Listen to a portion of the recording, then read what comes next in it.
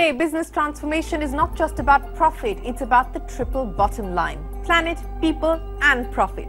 Sustainability is at the forefront of business transformation programs. Transformation Realized, powered by EY, is a brand new chapter where we bring to you inspiring stories of business transformation that have put human technology and innovation at the core. The penultimate episode of this series explores one of India's largest FMCG companies' pathway to sustainability and its future plans. Sustainable business transformation today is a key building block towards growth. Strategy, innovation, and technology evolution are playing a critical role in driving success and leveraging growth. Strategy, innovation, and technology evolution are playing a critical role in driving success and leveraging the emerging trends to achieve scale and long-term growth.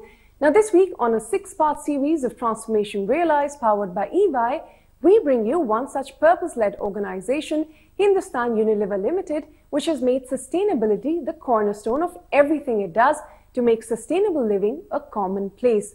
Please welcome Ritesh Tiwari, the Executive Director, Finance and IT, and Chief Financial Officer of Hindustan Unilever. Now, Ritesh is also an active member of various industry bodies, including the Chairman of the CFO Council of FICCI. He is also the Senior Vice President of the Bombay Chamber of Commerce and Industry, an Independent Director on the Board of ONDC, as well as a member of the CII National Committee for CFOs. Also joining us today is Nitesh Mehrotra, who is a partner EY ESG consulting practice, who is partnered with HUL on this sustainability journey. Nitesh, Ritesh, both of you, thank you very much for being with us here. My pleasure. And, it's our pleasure as well. And let me start with you, Ritesh, because, it's been a huge, transformation journey for you going on this sustainability path. In 2010 rather. That's right. You publicly announced your commitment towards this with the Unilever, what you call the Sustainable Living Plan. What's the journey been like? What the learnings have been along the way?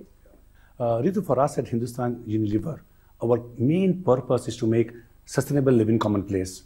We genuinely believe that business and the entire area of ESG is one and the same thing. Business is equal to sustainability and sustainability is equal to business. That's how we define our business model. Over the last decade, we've done a lot of work in this space because we believe that for any business which has to work and drive performance and grow, it has to be built on a very strong foundation of sustainability. Our 3 core beliefs are: companies with purpose last, brands with this purpose grow, and people with purpose thrive. If I look at last 1 decade of journey for us, a lot of work we have done. 2021, we became plastic neutral. We have zero waste which goes to landfill. We empower more than 150,000 women in rural areas, and we made them micro entrepreneurs. They bring livelihood to their own house. And be it the area on plastics, be it the area on water, be it the area on livelihood, all these areas we have really focused upon in last more than a decade.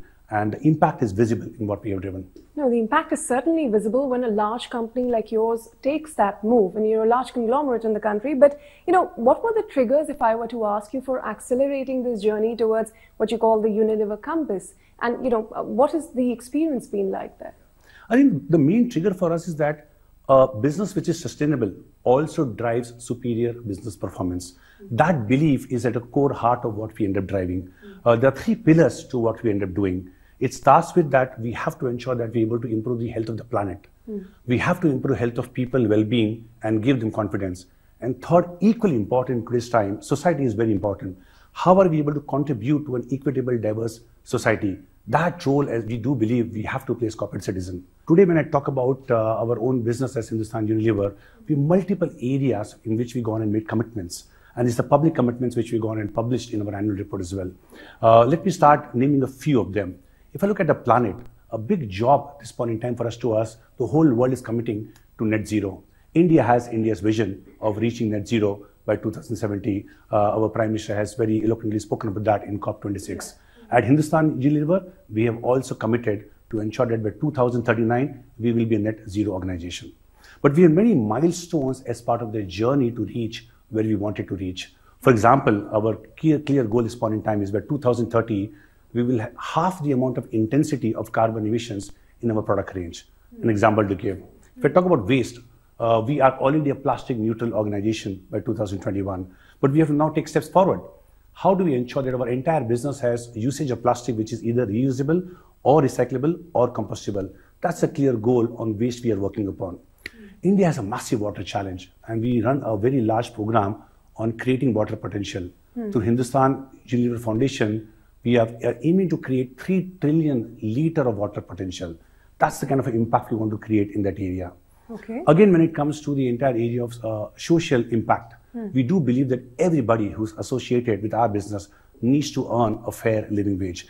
That's our goal that we want to ensure that we earn and deliver by 2030. So those are the few examples of what we want to really drive across various impact areas. Yeah, Ritesh, let me put the question to you then, because we're hearing large players like HUL talk about sustainability today, and it's important because they're not the only ones. We're seeing more and more companies adopt this, take this more seriously. If I were to ask you, what to your mind has been the inflection point, for it to become a larger, more serious, non-negotiable matter rather today for companies? So Ritu, the two biggest challenges facing humanity today are climate change and social inequality. The world is at a critical juncture, and I think as Ritesh alluded to, we not only have to walk the talk, but run the talk. And I think the good news is that there is increased awareness and I would say synchronized actions across stakeholders, whether it's the customer or the consumer, whether it's investors, employees, government, and regulators. So let me unpack a little bit in terms of what we are seeing as actions. I think first starting with the customer or the consumer, I think our recent insights from our Future Consumer Index shows that 43% of the global consumer want to buy more from organizations that are more sustainable, products and services which helps the society, and they are also willing to pay more for certain categories. I think more importantly, what we analyze is that 64% of the consumer are willing to change their behavior in a manner that it helps the environment and the society. So that's from a consumer standpoint. I think investors, we all know there is increased demand for consistent and comparable ESG performance, whether it's the public investors or the private investors. And I think that's very critical for us to assess the leaders in this space. Third, I would say, I think there is a lot of discussion around employee value proposition. And I think Unilever is a great example where, organizations which are driven by a purpose, employees are more driven towards those organizations. I think government, there is a lot of policy action as we are seeing from the Indian government. Recently, as all of us saw, the government has outlaid 35,000 crore towards green initiative, and we believe that'll have a multiplier effect on the economy to create new opportunities and a new economy for all of us. I think that's a great action that we believe. Good to hear those thoughts really and some of the data coming behind that, but we have to take a very short break, so stay with us. We'll be back in just a moment. Welcome back. We're in conversation with HUL and EY on HUL's sustainability journey. Ritesh and Ritesh, both of you, thank you very much for staying on with us. Ritesh, let me come back to you. Like I said, it's a journey. There have been challenges. There must have been challenges along the way. There must have been some trends that emerged. But how did the team really come together to see some of the initial success that you've seen in this transformation journey? Yeah. Ritu, the entire ESG trend has now genuinely become a mega trend. The scale at which people have adopted ESG as a government, as business model, or as people are getting conscious, Ritesh, you were talking about, has really defined what our being today is. We know what today, for example, if you look at 2019 onwards, last 3 years, there's 5 times increase in asset under management, which are focused on ESG business model. We know the commitment that we have as India to reach net zero by 2070. Ritesh, you spoke about the entire BRSR framework. I think India will end up taking first giant step on reporting of non-financial measures. These trends are pretty massive. Today, the entire senior leadership at Hindustan Unilever, we get rewarded for our long-term performance. This is how we're delivering on our sustainability progress index. If you're not able to do a good job there, remuneration of people get impacted. That's the level of seriousness we have given. Incentivizing. Absolutely. Even on day-to-day operational basis, for example, when we evaluate our own proposals of capital allocation, there's a threshold which we define on internal carbon pricing. Such elements ensure that these are not left at a high strategic level, but they're embedded very well in the organization. Well, interesting to hear and important as well at this point of time, given, like you said, we have to run the talk, not walk the talk anymore. But I think our audience, Ritesh, would also be interested in finding out, how did you go about navigating this journey? I mean, what were some of the steps that went behind the scenes to realize this kind of a transformation? Yeah, so I think as Ritesh mentioned, it is a complex journey. And I would say there are 4 phases to it, Ritu. I think the first is reframing strategy in a way that creates long-term value for the enterprise. I think it's about both protecting value as well as creating value. I think the second phase is really about accelerating transition. I think Ritesh touched upon it in a manner that, how do you create change initiatives which addresses the underlying business case, right, from a sustainability standpoint, as well as from a business standpoint. Third, I think it's very critical that how do you govern and operate in a manner to embed within your ways of working in an organization to really sustain these programs which are long drawn. And I would say last and not the least, Ritu, is trust. How do we, I would say, communicate in terms of the journey that creates confidence with our stakeholder, data that is traceable, as well as communicate the outcome that this journey is creating as we go along. I think at a more operational level, I would say there are 3 questions that all leading companies needs to be answering. I would say first one is, where are we now? Sustainability is not new to any organization. So how do we really assess where are we in the journey? Do a baselining, do a benchmarking among our peers to have a context of the maturity of the journey. Where do we want to be? How do we accelerate our goals and ambition? And third, I think it's very important that how do we get there, right? Because without a plan, it's just a goal. And we believe, as Ritesh alluded to, governance and digitizations are the key pillars to help sustain, these programs. So I would say, in summary, the journey is complex. There are a lot of interdependencies and trade-offs in a journey, and I think it's all about balancing across multiple stakeholders as well as multiple capitals that are involved in the journey. So probably, if you don't mind, Ritu, let me build on to what Ritesh mentioned. I think if I look at the area of challenge, big job to be done on non-financial reporting. For every CFO, every finance team today, the systems, processes, technology, to Ritesh, your point, have been all tuned for financial reporting. World, India today now is encountering the challenge, how do you end up doing a good job when you have to report across multiple non-financial parameters, for which we have not set up systems reporting for the last several decades. But we have a CFO talking about sustainability, don't we? Absolutely, absolutely. So if I just tell you what we do at Hindustan Unilever, amount of work that we do today in setting up capability and setting up digital capability to ensure that we're able to report on this information in a fabulous, robust manner, drive performance cadence in the organization. Because the challenge out here is today resource allocation cannot only be done across multiple priorities within the current time horizon. You have to allocate resources for today and tomorrow in case you have to deliver these goals for tomorrow. And remember, these are very long commitments. They will go across multiple years. So we also have a challenge to ensure that your performance management systems will have to performance manage priorities and deliverables which are multi-year in its tenure. A business which is not sustainable, in my view, in our view, will not thrive. So every CFO's job, in my mind, going forward, is to make a winning business case for sustainability. Okay, I think that's an important message coming from the Chief Financial Officer of a company, and I hope our audience takes note of that. But, before we go into another break, let me, come back to your journey, because it is a journey, like we said. I mean, it's a process that is still ongoing. But what are the early successes that you've been able to achieve? If you could throw some light on that as well. Yeah, I think many programs, these area of entire ESG, you can't do your work for year one and then move on to something else. This will have to be multi-year, multi-decade programs. The water stewardship is a classic example.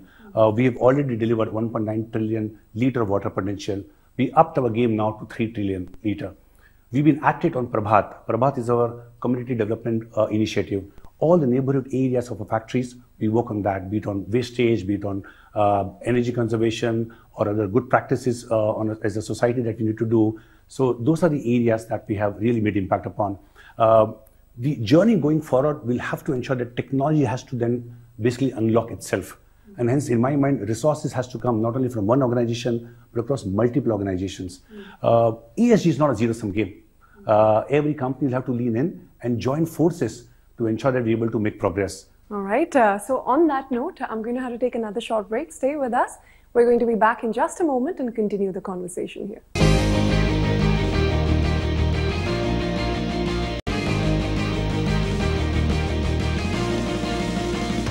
Welcome back. We're in conversation with HUL and EY on this transformation journey.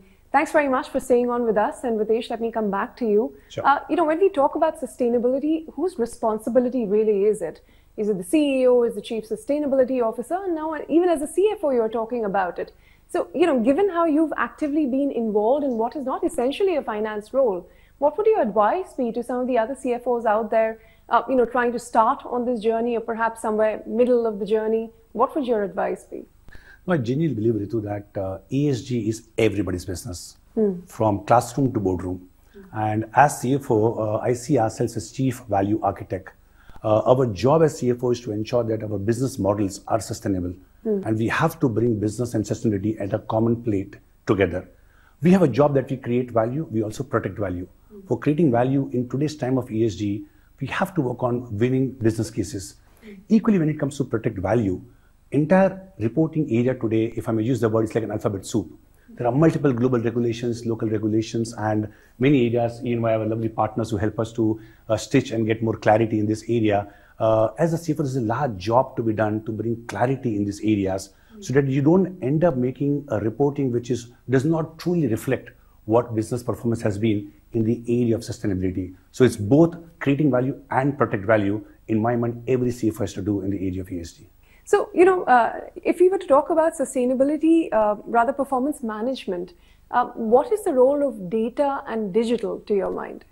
Yeah, so Ritu, I think digitization and data are very critical to sustain sustainability, I would say. And I think, as Ritesh mentioned, overall led by data, we need to have a single version of truth. And I would say near to real-time monitoring for actionable insights, right? And I think there are 4 goals, I think, as we're looking at it. I think, how do you first scientifically measure and baseline where you are? I think that's very critical with the right standards, right, that are involved. Second is, how do you really benchmark and continuously monitor, right? It's not a one-time exercise. Yeah. How do you embed this into business as usual? I think third is definitely, as you start to take actions and initiatives, how are you improving the performance, right, to create value for the organization? I think is very critical. And last and not the least, I think certainly, how do you communicate in a manner that creates confidence and also demonstrate the underlying business case that we are trying to solve. I think from a data standpoint, just at a more operational level, I think there are 3 data models that we've been working with. One, as we look at data from sustainability, is data that enterprise emits, right? So if we were to look at Unilever, within the 4 walls of Unilever, right? Right from buy, make, move, sell, there's a lot of data that is being emitting, right? Across, the business transaction. I think that's one, enterprise data, as we call it. But the larger chunk is certainly the supply chain data, right? The ecosystem. How do you really measure across your third parties and even your fourth parties, one would say. And I would say third is even external data, right? So in terms of intelligence from a sectoral standpoint, what are the perceptions or assessment from an investor standpoint? What is it that your consumers are saying, right? So external intelligence. And we believe the third party data, the external data and the intelligence and benchmarking, I think is very, very critical to create competitive differentiation. And while you've given us plenty of insights, what would you say are the key learnings for India Inc. to take away for those who are embarking on this ESG journey now? So I think we are all learning, I would say, in this complex roadmap, but certainly I think one is, as Ritesh mentioned, sustainability is everyone's business. Second, I would say all leading organizations now need to be on a transition plan, on a pathway. Net zero, I think, is very, very critical. Even we at EY, like Unilever, have taken our net zero target and we are on our journey. Third, I would say, I think sectoral inputs are very, very important, right? Because we believe environmental and social are very sectoral, while governance is agnostic. So, how do we sectorize this journey? I think teaming is very critical. It's a cross-teaming sport, right? You have to team across the organization, across the ecosystem. I think so. Collaboration is very, very critical.